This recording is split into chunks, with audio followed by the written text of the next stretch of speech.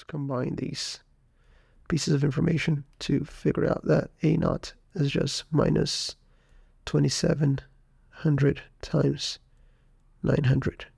So therefore, A naught, or acceleration when time is 0, is negative 243,243. So 243 times 10 to the 5th. Is that right? 2 to the 6th, because we have four zeros. So 2.43 times 10 to the 6th. And unit here is meters per second squared. How do I know this? Well, good question. Right here, when we did this equation here,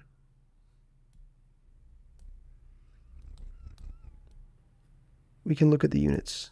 And on this side here, we have 0 meters per second, because it's the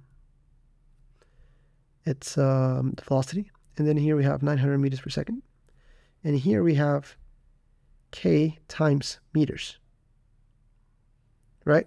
So this means that if I'm looking from a unit standpoint, what I'm doing there is K equals meters per second divided by meters, and therefore K equals 1 over seconds. If K equals 1 over seconds, when I come here, what I'm doing is I'm multiplying meters per second times 1 over seconds. So this is meters per second squared. Okay, and that's how I know the unit. You could have guessed this, but it's always best to be sure and check it for yourself. Beautiful. So that does it for the first part of the problem, which was asking us at time equals 0, what is the acceleration? Well, the acceleration equals minus 243 times 10 to the 6th meters per second squared. Next question. What is the time when the position is 0.325? And note that we have now, there's 2 ways to do it. Let me think about the easiest way. We have a relationship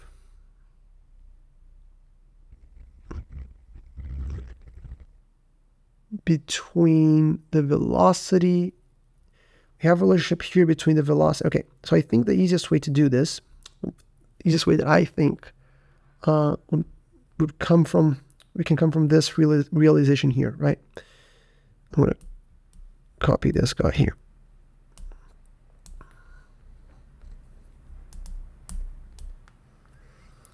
What we're saying there is that the rate at which the velocities change over time is minus k velocity, right?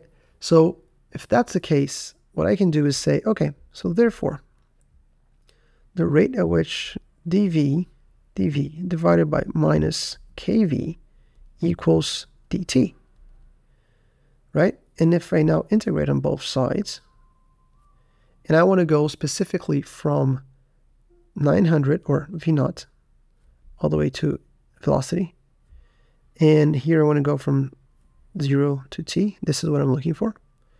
This will render, this integration will going to be minus 1 over k, the integral of v naught v dv over v, which is natural log of v, and here I'm just going to have t, right? So therefore 1 minus k of the natural log of v over v naught will be equal to t. Okay, we know this is 900. We know this is 2700.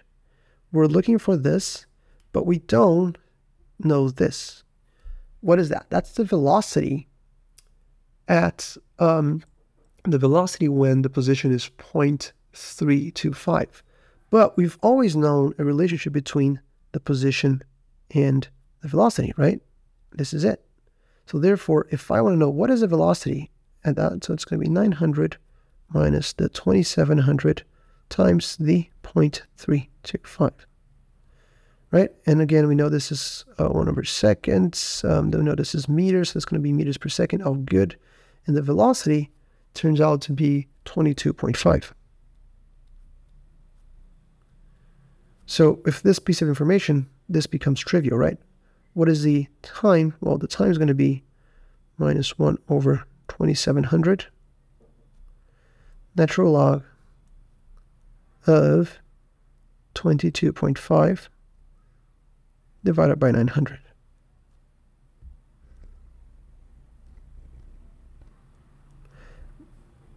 Remember, oh, let's just put the number here.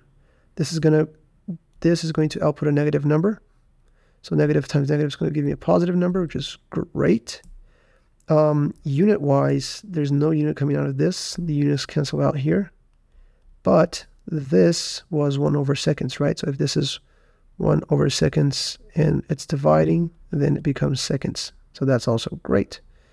And I get 0.00136625, and it keeps going.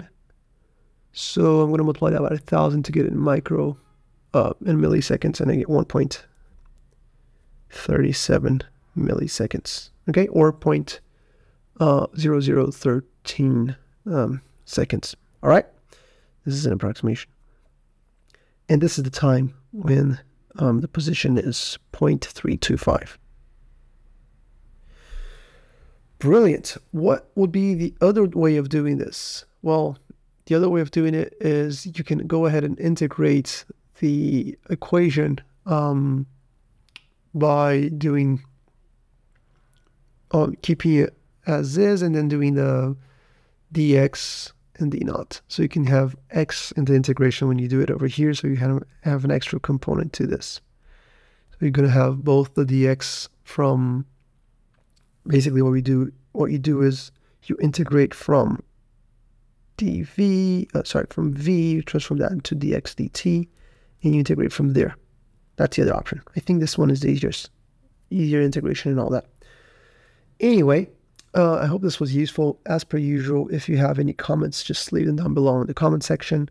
If this video was useful, consider giving it a like, and we'll talk soon.